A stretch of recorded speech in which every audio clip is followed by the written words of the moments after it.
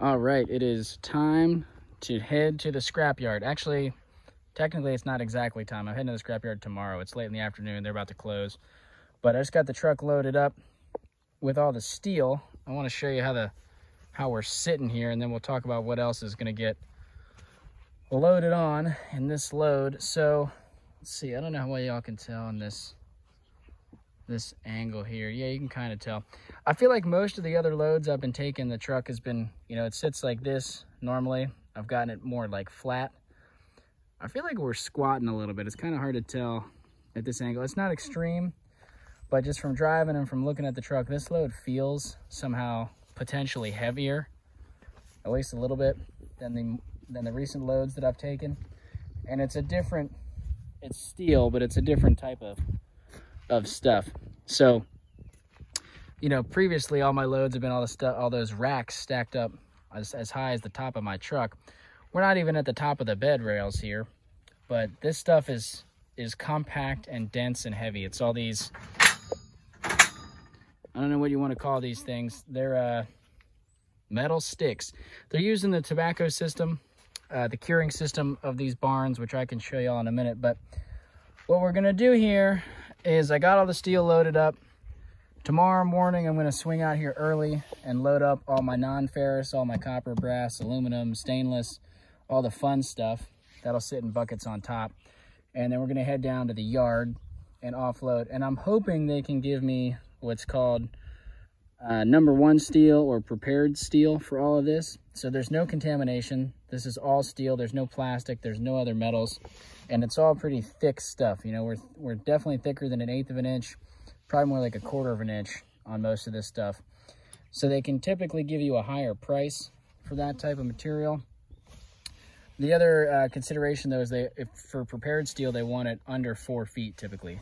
These are like 4 feet, 3 inches long. There's no way it's worth my time to cut these to get the better rate. It's not that much higher of a rate, but I'm really hoping that I can get a little higher price than just shred steel on all this. We'll have to see what they say at the yard, but I'm pretty excited to take it in. Also just excited to get it out of the way. This was kind of the last of those sticks. I don't know if anyone remembers from previous videos. They were the last of the metal trash in this bay. So I now have this bay fully freed up.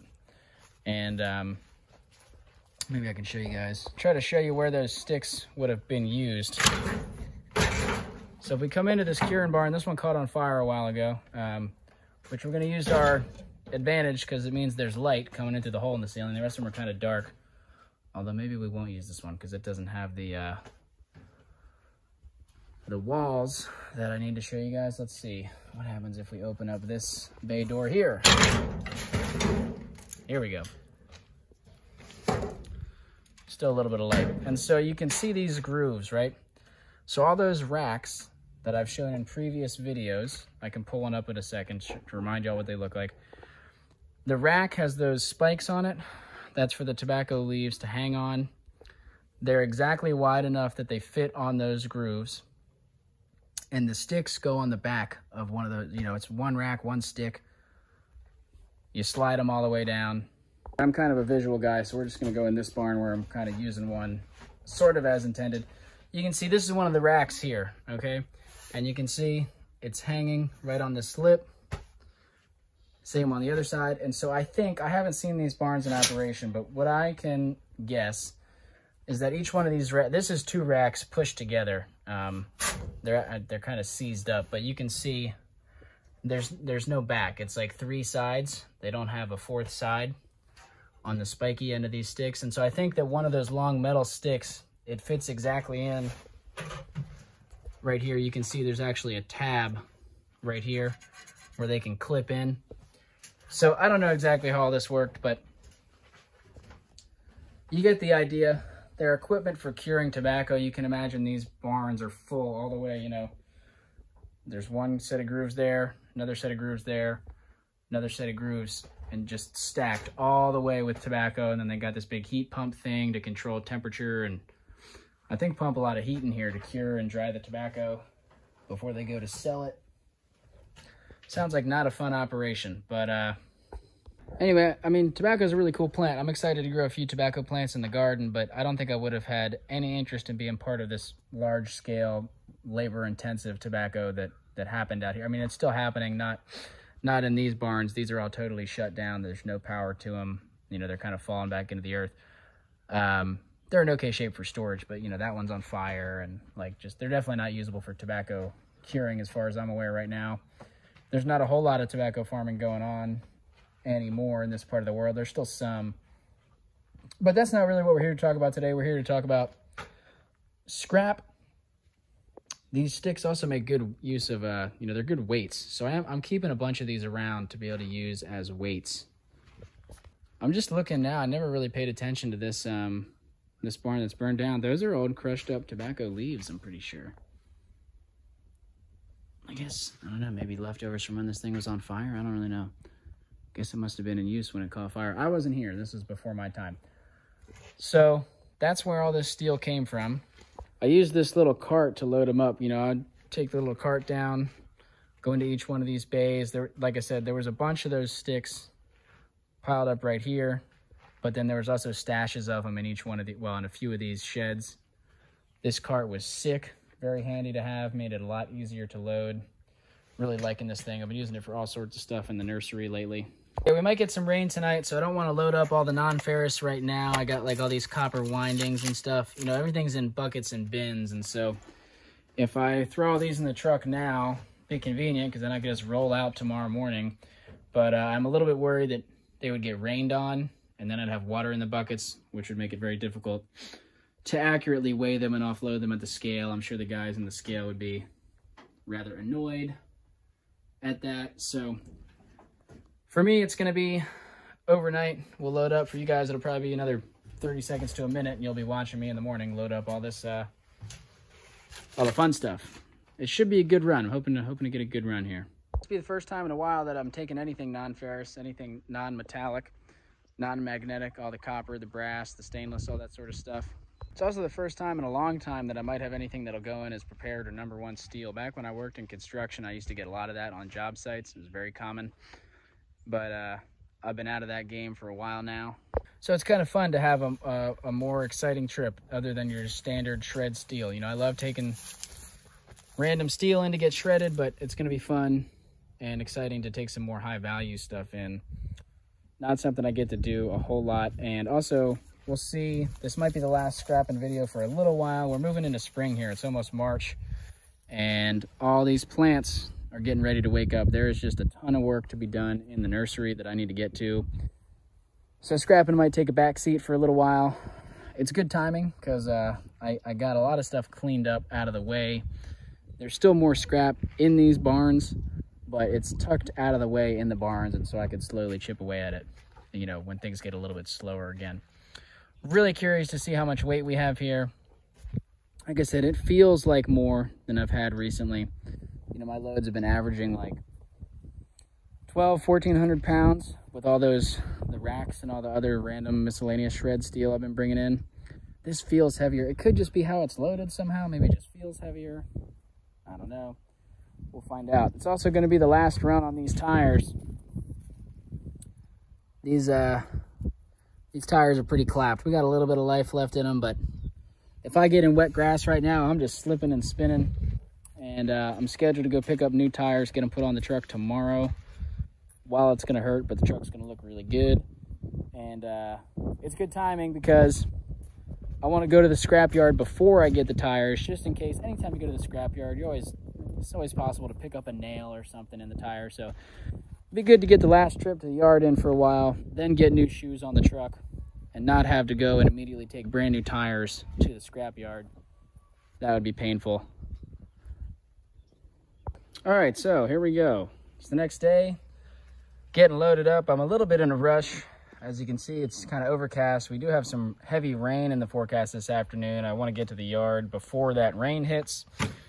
I'm assuming they'll probably close down if the rain gets too heavy, and also I don't want to get too much rain water in all these buckets. That'll make it hard to unload them. So didn't time it very well with the weather, but here we are. So we got our, this is mostly cast aluminum here. Bucket of that, sheet aluminum, right here, this is all going to be probably dirty. I think it's painted. There's some nails in it. It's such a small amount of weight. See these little staples? It's not worth me. Somehow I got cut, I guess. It's not worth me trying to get in there and pull all that crap out. This is probably going to go as, I don't know, aluminum breakage. It's mostly this aluminum wire. There's some bits of copper here, but there's also a lot of plastic and whatnot.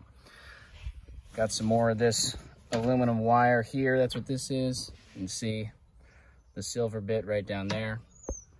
It's the end of the wire. If I can get this thing to focus. Yeah, so this is all insulated aluminum wire. I got a bunch of these soda cans. One other tub of soda cans there. We got all this stainless steel tubing from a boat rack. This will be aluminum breakage here. So aluminum with, you know, pieces of steel and other crap in it, not worth breaking down any further. This should all be clean stainless. I believe these are cast aluminum. We got a motor here. We got a bucket of motors here, big battery, and then the really juicy stuff is all the copper. So this is all my number 1 wire. Number 1 wire typically means you're about roughly 80% copper. Let's see if I can find a piece for you. And it's got to be that solid core stuff typically. Can't get my camera to focus here. Come on. So this is 1 solid strand of copper. You can see just by looking at that, that's easily 80% copper in this wire. 80% copper wire, number 1 wire. When you bend it, it's going to stay in its shape, right? So it's very stiff. Now I have a little bit of this stuff, which is multiple strands. If I had a whole bucket of this, it might go as a higher grade, but this is just a few pieces that were kind of nasty that I didn't feel like stripping. Most of this stuff I stripped and turned it into a little copper in here to really prevent it from getting wet. This is going to be hopefully Bear Bright. So this is all that stripped, really thick cable. Okay, so we got all the Bear Bright. I got some other copper down in here. Various grounding rod sort of stuff in there. Let's see, then down here, this is the number 2 wire, number 2 insulated copper wire. This stuff is bendy. Let's see if we can get the camera to focus here. Really very bendy, right? So it doesn't like to stay in its shape. It's not as stiff as the number 1. You can see here, there's multiple strands of fine, very fine hair-like wire in there. That always goes number 2. That fine stuff, I guess something about when they smelt it, they lose a lot of the weight or so. I don't know exactly how it works, but this is less valuable to the scrapyard, so it's number 2. You know, and also like, so this is pretty stiff stuff right here, but it's multiple strands of insulated inside of it. So this will go as number 2 as well. And then we got some junk wire over here, extension wire, right, coming off of appliances and that sort of stuff. More of that over here. And let me just break into those 2 bins up top. Probably would have been smart to take the video of all this before I loaded it in the truck, but this is all my, hopefully, number 1 copper pipe. This is all copper. There's no solder. There's no fittings. It's a little corroded and dirty, but no other material, just straight copper pipe. This is going to be Romex wire, housing wire. This stuff is pretty stiff. Some of it can be reasonably easy to strip with a knife, and you can get this middle grounding wire out, and then you're left with 2 big pieces of number 1. So this Romex goes for less than number 1, but this stuff is pretty hard to strip. This specific type, every brand of Romex housing wire is a little bit different. So some people strip it. I'm not bothering with any of that. Windings from some motors that I took apart, which is something I don't normally do. I don't really have the tools to be efficient at it. Probably something I won't be doing again anytime soon, but I wanted to try. I had one massive motor. I just wanted to see what it was like. So I did it, and it was interesting. It was fun. Glad I did it. Like I said, probably not going to do it again anytime soon. But here's the truck all loaded up. Like I said, we're trying to beat the rain. So I'm going to just hop. I'm going to go wash my hands, clean this cutout. I don't know what I cut myself on. It's just a little teeny tiny scratch. And that's why I should wear gloves. And then, which typically I don't wear gloves often in gardening stuff, but when I'm doing scrap metal stuff, I do wear gloves because this stuff is sharp and rusty and dangerous. Other than right now, obviously I wasn't wearing gloves. Maybe I brushed up on this aluminum. Is pretty sharp. Anyway, get this loaded up, get in the truck, hop on the road, and I'll report back with pricing. Hopefully I can get to the scrapyard today, because if not, all this crap's gonna get rained on, and then I'm gonna have to go try to get tires put on. I don't know if they're gonna be able to lift my truck up with all this weight. I mean, I guess they're set up for doing bigger stuff there. They'll probably be all right. Hopefully it didn't come to that.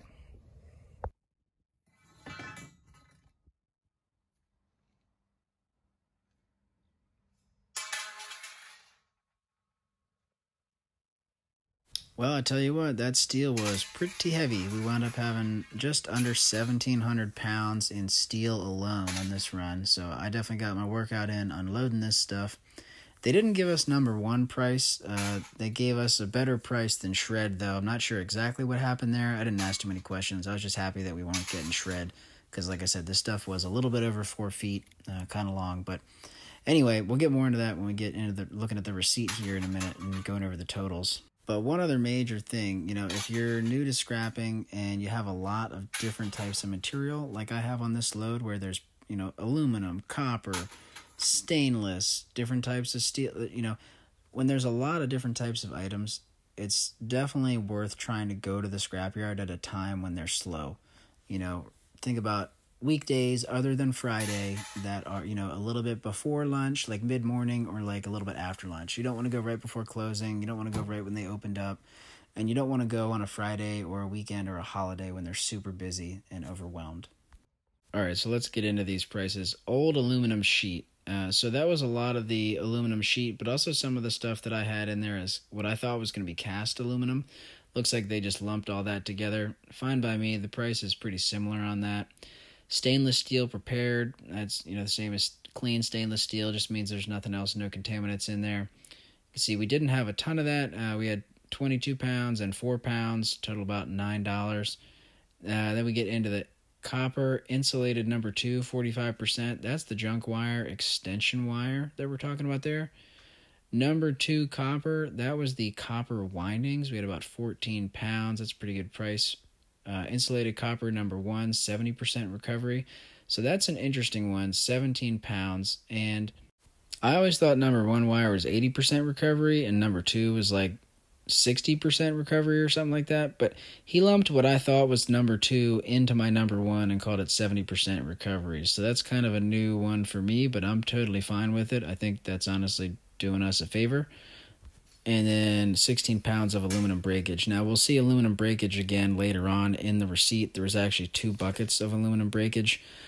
One of them was pretty obvious, and I showed that, I believe, in the loading up the truck video. But there was another bucket that was kind of some weird-looking stuff. It was the ends of, like the spliced ends of aluminum wire. So there was plastic and copper and other crap mixed in.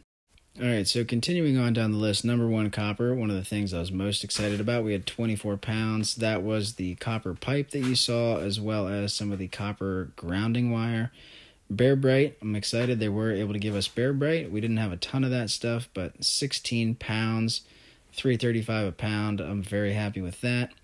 Copper Romex, 15 pounds of that, $1.52 per pound. That's pretty decent. Okay, you'll see more old aluminum sheet. I didn't do a good job of having all this stuff in the same part of the truck, and as we were unloading, the scale guy, he took that first thing of aluminum sheet and didn't notice that I had more of it, so this was just more of that aluminum sheet material. Luckily, they were pretty patient with me at the scale. It was a pretty slow part of the day. All right, then our small copper electric motors, 48 pounds, $13, not bad. That 1 car battery was almost 5 pounds. Aluminum triplex, that's what they're calling that insulated aluminum wire that I brought in. So that big, loop was worth $2. And more aluminum breakage that, again, we didn't catch at the beginning when we were unloading that first bucket of breakage. And by we, I mean, me and this scale guy. I saw him grab the bucket of aluminum breakage. I probably should have thought to tell him, oh, I have another bucket of that on the other corner of the truck, but I didn't. He didn't see it. Like I said, luckily they were patient, very nice. It was a positive experience. And then aluminum cans. Some of you are probably like, why even bother? 36 cents a pound. There was 3 buckets full. It was only 7 pounds, $2.50. Doesn't feel worth it. To me, I'm not going out collecting these cans. I drink a lot of that seltzer water. I could just throw them in with my recycling, but it is easy for me to separate them, and then the recycling yard doesn't have to deal with separating them, and I'm making an extra $2.50. I don't know. Is it worth it? I don't know. But I'm already going to the scrapyard anyway. I've got tons of space out here to store stuff, so I enjoy doing it. Anyway, that's that. And then the last was the steel. So we had there almost 1,700 pounds of steel. As you can see, 16,800. And you're going about almost 10 cents a pound.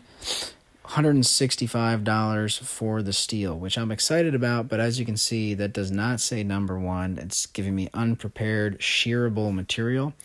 And so I think what's going on here, I'm not 100% sure, but it's not going in as shred, right? If it was shred, it would say shreddable material.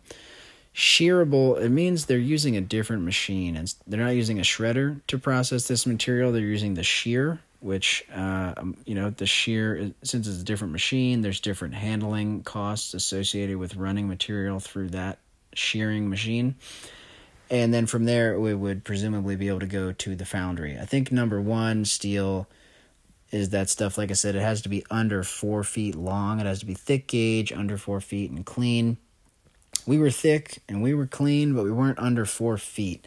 And so because of that, it's not able to go directly to the foundry. It has to be sheared first before it can be, transported and go into the next stage of recycling. That's my understanding. I could be wrong. Either way, I'm glad that we got a higher price than shred steel. Steel is still kind of down in my neck of the woods. Prices on steel have been higher before. It'd be nice if they were higher now, but I'm still pretty happy with how this went. And boy, that was a lot of weight. Definitely got a good workout hauling all that stuff out of the truck. So that's it for this one. That was a really good run for me. Rarely have I ever hit over 400. This might be my highest scrap trip before. I've hit definitely in the 300s before, back in my construction days, hauling a lot of that grade A number one steel when steel prices were better, but and when I had even more of it. But this was a really good run. Happy about it and excited to share it all with y'all here.